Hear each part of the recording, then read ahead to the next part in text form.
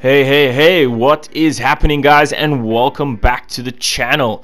We've got something new today, and of course we all know the sacking of Pochettino. So we've got this man, Diego Maradona, who in real life has also been just left his club out in Mexico, I think it is, and he's now moved to Tottenham. So it's going to be a big one. We're looking to rebuild Tottenham. Tottenham's sacked Mauricio Pochettino, and Diego Maradona is going to step up to the plate. He's introducing to all the players there, meeting the backroom staff, getting ready to go onto the training field, meeting all the big players. Of course, he was chatting to Harry Kane there. He's looking at the facilities around and about, and yeah, I'm very excited for this. For this series. It's something different, something relating to real life things. So yeah, I hope you guys enjoy it. If you do, please let me know in the comments, or leave a like, and share the video, of course. But yeah, of course, we've got this guy, Diego Maradona. He's stepping up to the plate to coach Tottenham, and hopefully he can be Mauricio Pochettino's successor at the club.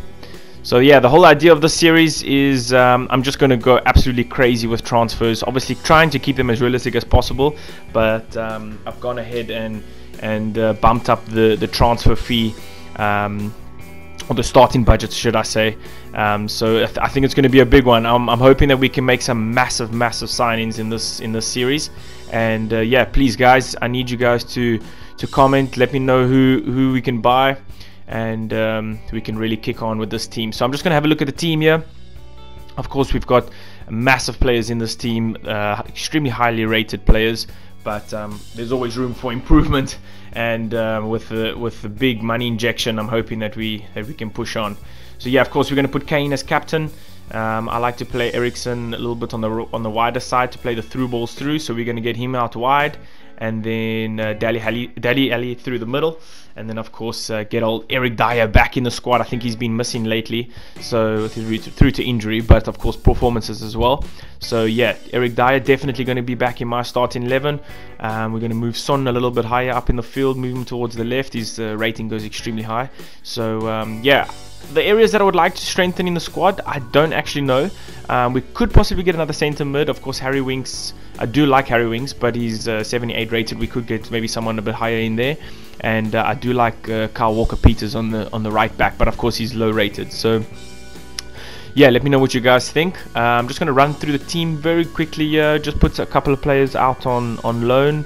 If there's any players that you suggest that I should sell and move on and do that, I'm pretty open to all the players. I'm not going to try and keep this core squad like I normally do in my other series, but yeah, just let me know what you guys think. Let me know who to buy, who to sell. Yeah, so I'm just going to put all of these guys on and get these two goalkeepers on the loan list. Yeah, I don't know what they're capable of. Of course, we're going to move into the emails here. Nothing special, the usual messages coming through.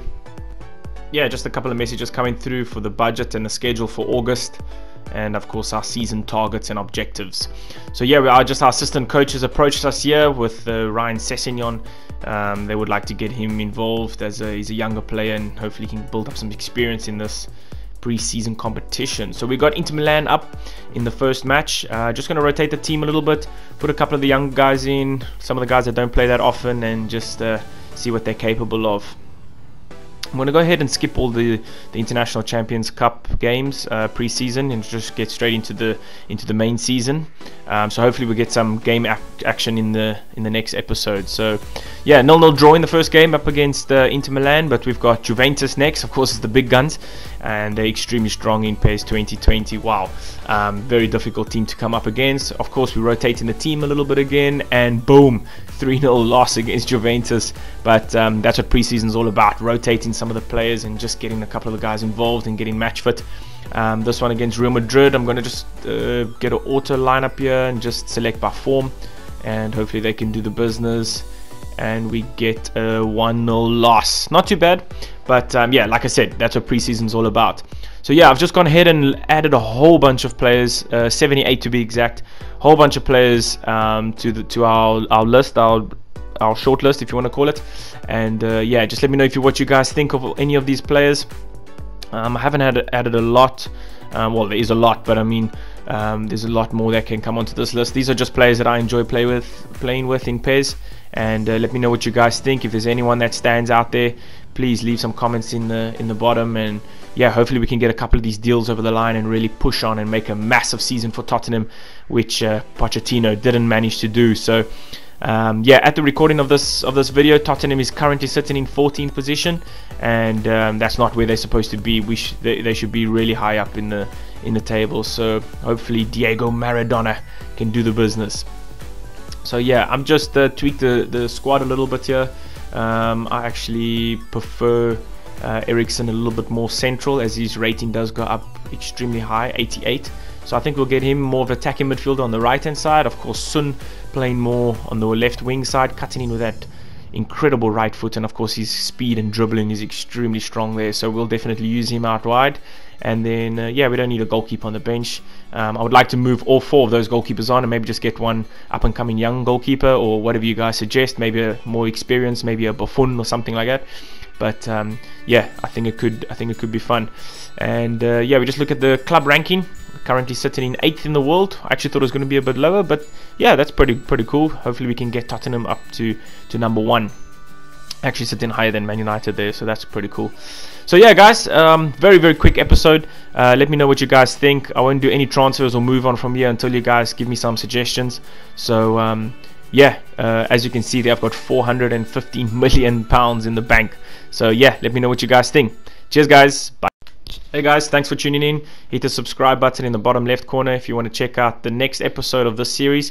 Click in the top right, and of course if you want to see some data pack faces, just click down here below. On to the next one. Cheers guys, bye.